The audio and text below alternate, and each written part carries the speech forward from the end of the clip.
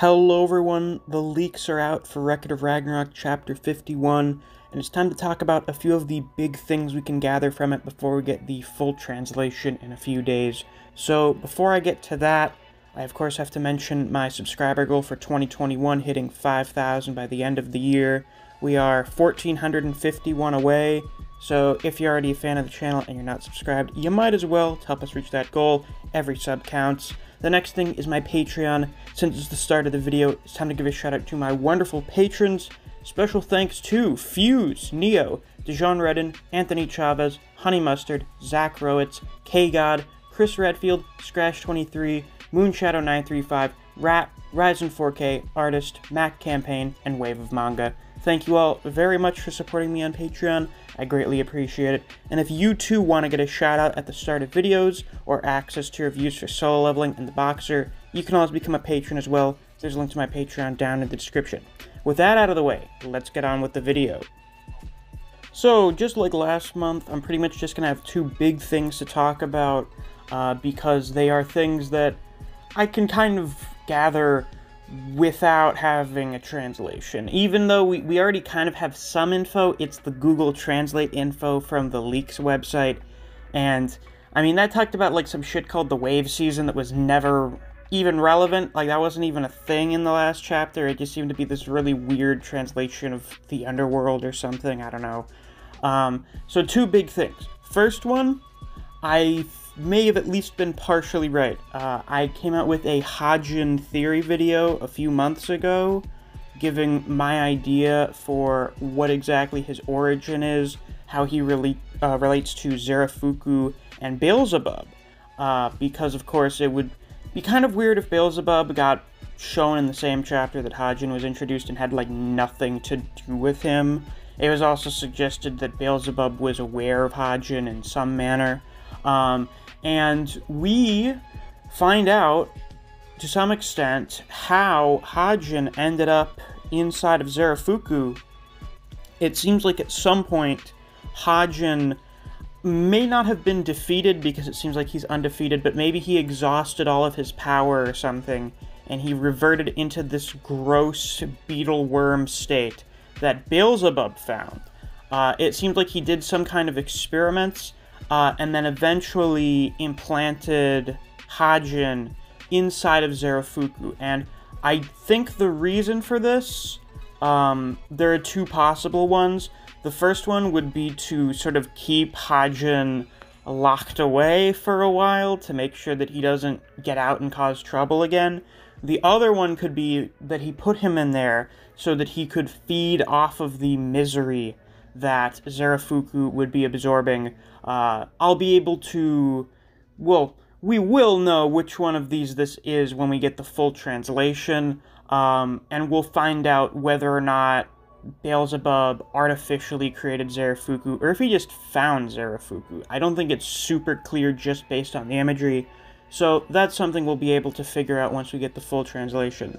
Now, the next thing relates to Buddha. We have a few things in relation to Buddha in this chapter.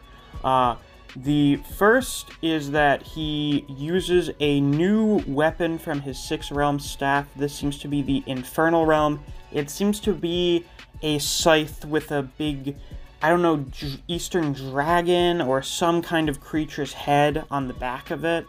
And that's pretty cool. So now we have 5 out of the 6 weapons, 5 out of the 6 realms. The only one remaining is the Preta realm. I'm quite curious to see what exactly that will be. Now, apparently, the way that this weapon, the infernal weapon, is activated is through Buddha experiencing hatred. And he seems to hate Zerafuku in this or not Zerafuku, he seems to hate Hajin in the situation, seemingly in relation to what happened to Zerafuku, because once again, we still don't know exactly what happened to Zerafuku when Hajin took over his body. Of course, Zerafuku is brought up in this chapter, in like the Hajin backstory, so he's still relevant. It's not like last chapter where they mentioned Zerafuku once, and then it's just, he's not brought up ever again. So Zerafuku does seem to be kind of a focal point in this chapter for Buddha. and he's very pissed about what happened. So him being angry, him hating Hajin is what summons this weapon, and they fight. Fortunately, Buddha is not useless without his future sight. It seemed like the reason he got struck in the eye by Hajin's heaven-piercing drill was not because he wouldn't have been able to dodge it necessarily, but because he didn't expect it to pierce the shield. At least that seemed to have been what I gathered from like the not very good Google translation, is that he didn't dodge because he didn't think he would have to. He didn't expect it to pierce through the shield.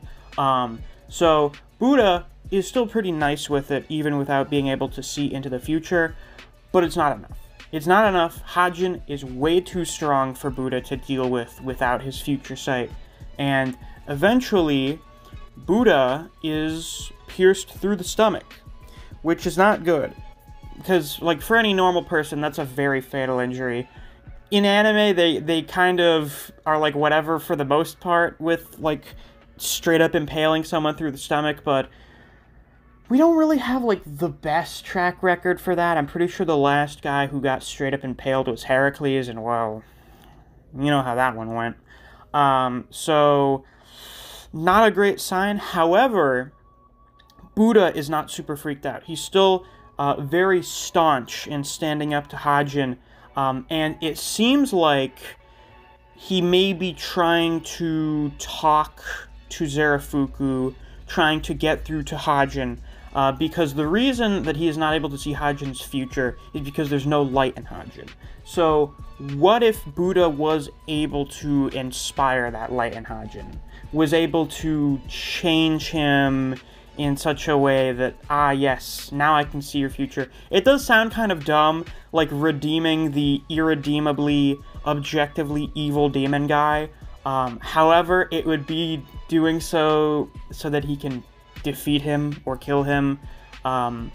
I do think Buddha is still very intent on saving Zerafuku, so I do think that's the intention here.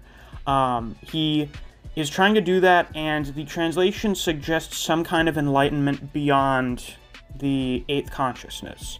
And I don't know if this is a literal enlightenment, like Buddha gets a power-up, or it's what enlightenment is supposed to be, and that it's a mindset thing, and that Buddha just sets his mind on, I don't care if I'm gonna die, I'm gonna save Zerafuku. Something like that. And this is where the Sixth Realm staff is important again, because we have not seen the weapon of the Preta realm. Now, I really don't understand what the Preta are.